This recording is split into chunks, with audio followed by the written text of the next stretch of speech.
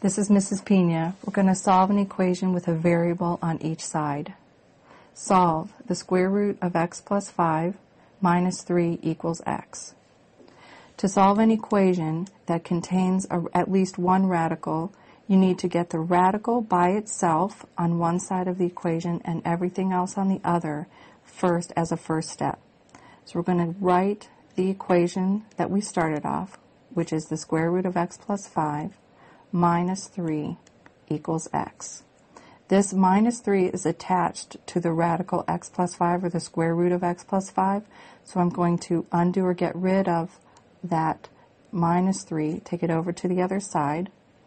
On the left, I'm left with the square root of x plus 5 equals x plus 3. Now I need to undo the radical, and how you undo the radical is by squaring both sides. Addition undoes subtraction, multiplication undoes division, squared undoes square root. If you do it to the left side, you have to do it to the right side. On the left side then, because the square undoes the square root, you're left with x plus 5. On the right side, be careful. X plus 3 squared is not x squared plus 9. Common mistake.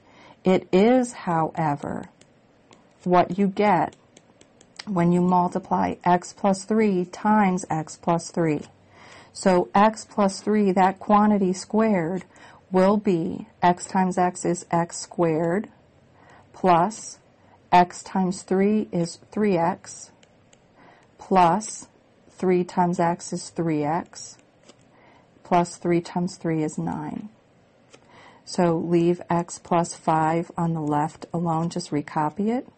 X squared, I'm simplifying 3x plus 3x to get plus 6x plus 9. I need to solve this for x, find a solution for x. I have a squared term in here, and it doesn't look like I can combine that with anything. Since I have this squared term, the objective is to set the equation equal to 0 so that I can factor or use quadratic formula. That means that everything on this left side of the equation is going to come over here to the right. So I'm going to subtract x first, and I would be left with 5 equals x squared plus 5x plus 9. Then I'm going to subtract the 5 also. And now on the left side I have 0, which was my intention. I needed to set the equation equal to 0. Plus 5x and then plus 4. Now I'm looking at x squared plus 5x plus 4, and I'm going to try to factor that. Make both parentheses. Look at the first term. The only way to multiply to get x squared is x times x. Now I look at the last term. I want to multiply to be 4, but add up to be 5x. So 4 and 1 will be where I start off with. It's plus 4 and it's plus 5x, so I'm going to use both addition signs. And now I'll check my middle term. When I check my middle term, I get 4x. That's the inners. The outers will be 1 times x, which is 1x. That gives me 5x, which is my middle term. So this is factored correctly. Now that I've factored this, I'm multiplying two things. 1, 2, x plus 4 and x plus 1, times sign in the middle, that equals 0. If you're multiplying two things and they equal 0, one of those numbers has to be 0.